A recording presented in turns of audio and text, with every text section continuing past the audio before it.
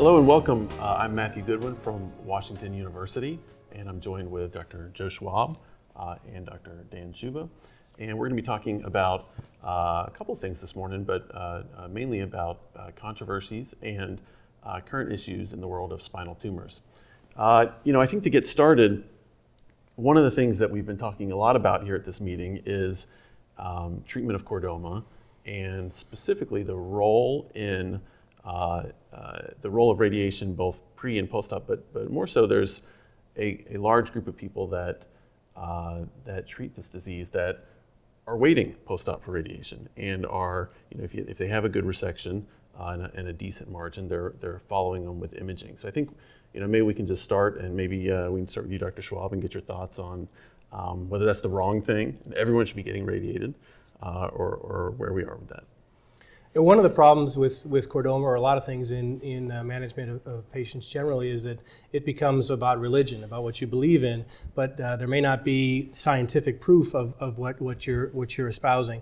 In our case, we generally believe in preoperative radiation therapy. We do have retrospective data that supports that. In our series, we looked at patients who've had preoperative radiation, en bloc surgery, postoperative radiation, versus patients who had en bloc surgery and postoperative radiation in a non-randomized way, retrospectively. And the patients who had preoperative radiation had better local control. Again, there's selection bias and all the problems that you may have with the retrospective study. But based on that, that really informs how we treat patients. And then over time, there's been some data that for us corroborates that viewpoint.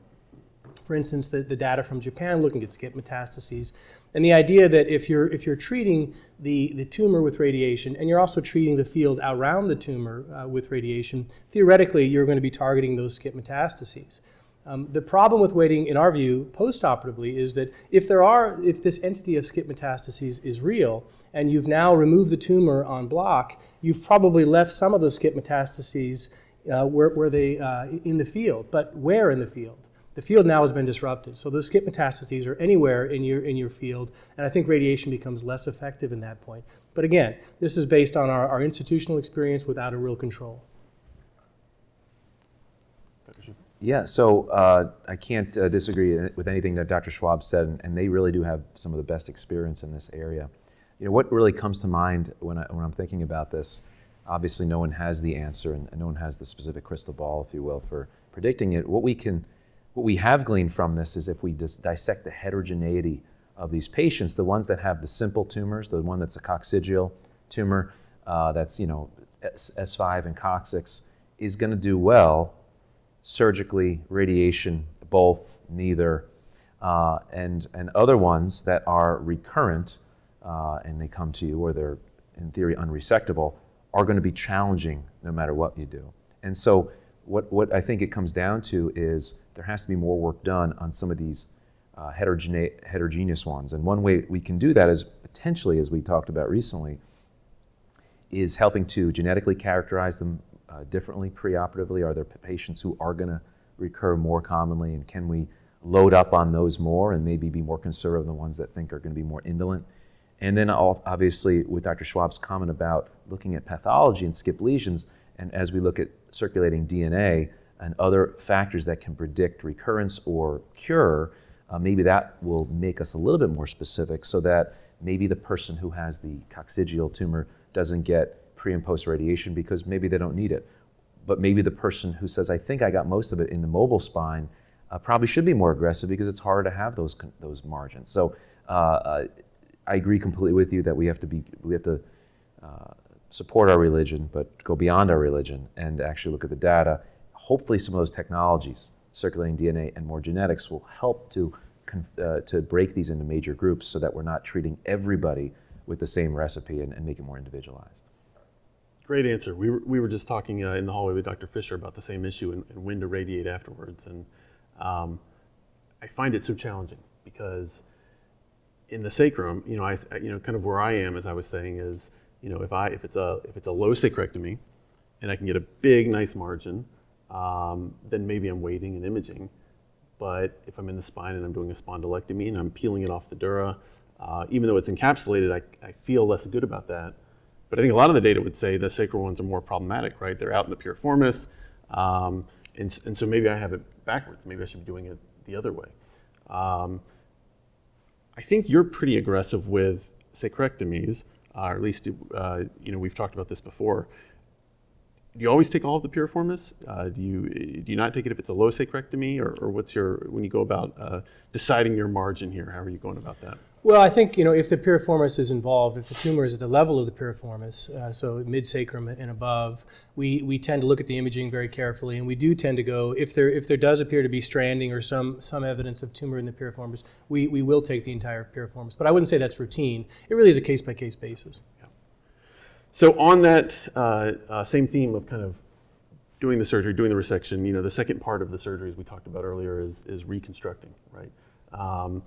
This comes up a lot. I know I've talked to you offline about this and deciding what I'm going to do moving forward. But in terms of implants, metal, carbon fiber, imaging, looking for recurrence, getting in the way of protons. What are you guys doing with implants right now in terms of some of these things and moving to some of these radiolucent implants that maybe are just as strong, or maybe they're not, or maybe we don't know yet? Yeah, so I think it brings up a point, and just for people who aren't aware, carbon fiber in the cancer setting, the proposed benefits are one, that the imaging is better to follow the tumor because you don't have the artifact from the metal.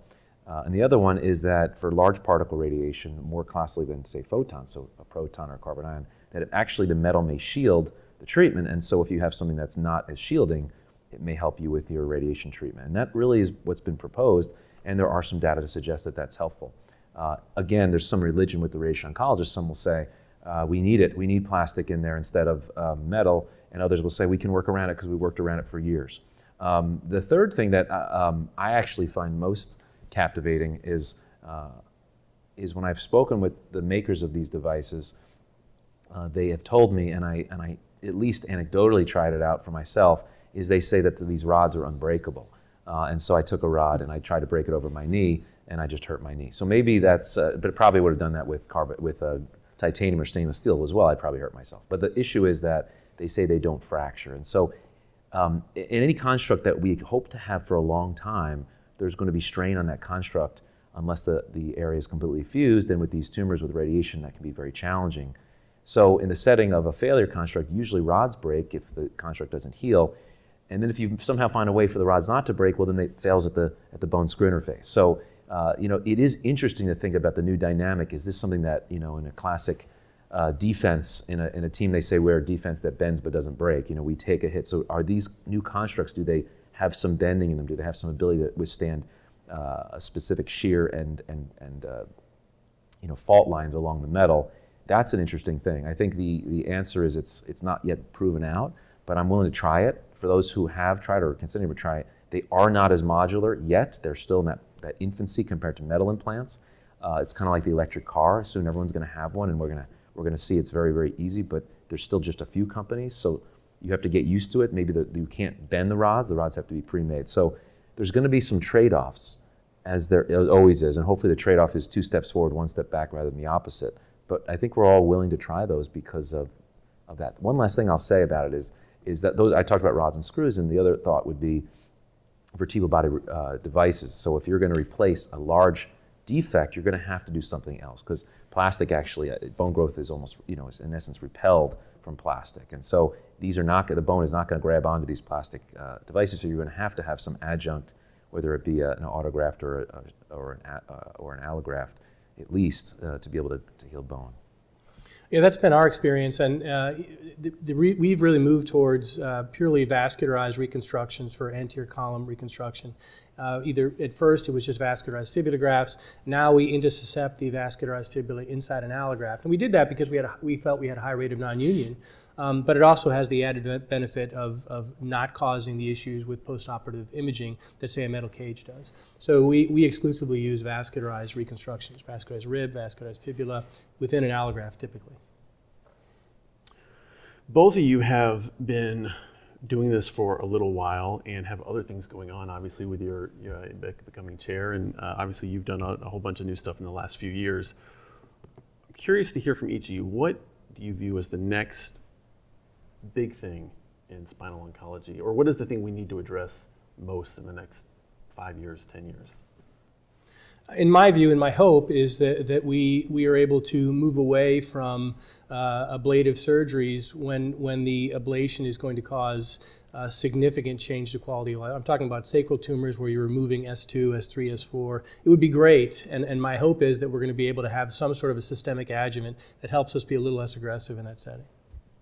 Yeah, I think I would just add to that the in the new role I'm in, where I'm overseeing a larger system, variability is not great, right? And variability is great in life. Variation is the spice of life, as we all say. So I don't mean to say that, but I mean to say that we can't do one thing one day, try the next thing the next day. Oh, we made a mistake. We actually have to start using best practices, whether this be ERAS, whether this be multi-D groups that consistently meet, whether this means centers of excellence.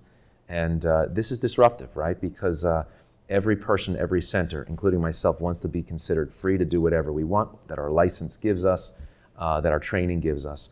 But at the end of the day, I'm better at some things and more thoughtful on some things than others. And if I'm going to try something new, I should at least be guardrailed a little bit. And so as we work on ERAS and other things, enhanced recovery protocols, I think we're going to see some decreased variation and really pull off those really rare catastrophic failures or complications, because we learn from our own mistakes. We not only like to learn from our own mistakes, I'd like to learn from others people's mistakes and vice versa, so that we have that community sense. It's going to take some work, it's going to take some time, but the patient and the payer and the hospitals are becoming less tolerant of people winging it because they thought they might try something, especially with these really complicated patients. You kind of really have to be part of a bigger team. Such a great comment.